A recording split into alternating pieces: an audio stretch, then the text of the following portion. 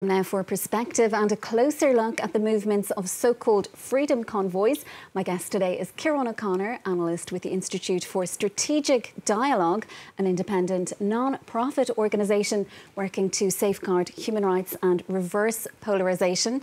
Ciaran specialises in the use of open source research to track and monitor disinformation and online extremism. Let's cross live now to Dublin to speak with him. Ciaran, there's been a lot of commentary over the last couple of weeks about how few truckers appear to have been involved in the Freedom Convoy in Canada, for example. This doesn't appear to have been a grassroots uprising. Tell us how much of this was orchestrated by far-right groups.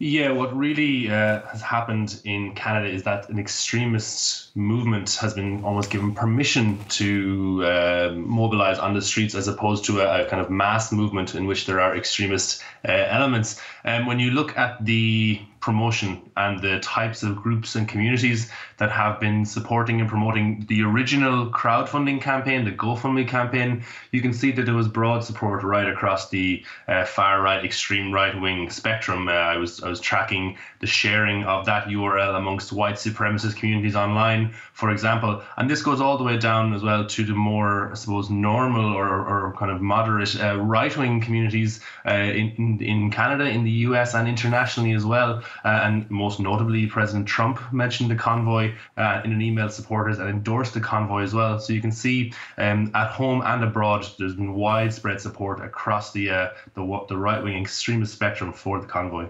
But the Freedom Convoy, it seems to have been drawing a lot of support, particularly from the US, among commentators there on the right and politicians also in the Republican Party. It doesn't seem to have gathered as much momentum here in Europe, though. Tell us a little bit about that. We saw here in France last weekend Freedom Convoys, so-called, trying to make their way to Paris and onto Brussels. Is there something particular about the US and now Canada that's drawing this kind of increased polarisation? Well, naturally they're neighbours, so they will, I suppose, have more interest in each other's events. Even last year we put out some research that examined the Canadian far-right in greater detail and found that they had as much interest in discussing US political events as they did their own in Canada. But this also ties into other research that shows how communities abroad and internationally throughout COVID have formed formal and informal networks on social media platforms. What really happened in the North American context was that the right-wing media ecosystem, and what I really mean by that are media content creators, people like, I suppose, Ben Shapiro and Glenn Beck, picked up the convoy and supported the convoy online, and these people have enormous reach on social media.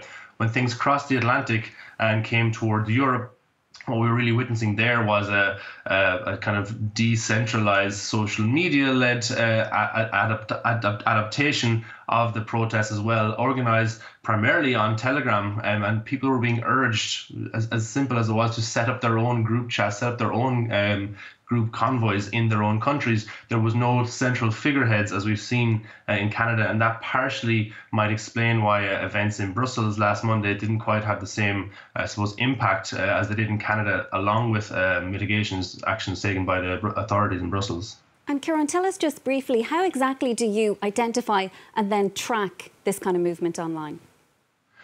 Yes, using open source technology, using a combination of tools and software developed by my own organization, but also widely available. In short, to explain how I was able to track the GoFundMe URL, for example, I used a tool called CrowdTangle. You can essentially track where URLs have been shared online on open spaces, not on closed or private spaces. That's just not possible. But essentially using open source methodologies to track where things move online and try to essentially follow the breadcrumbs trail for whatever the interest may be. And in this instance, it was tracking the types of support and kinds of actors who were supporting the Canadian convoy and the international versions too.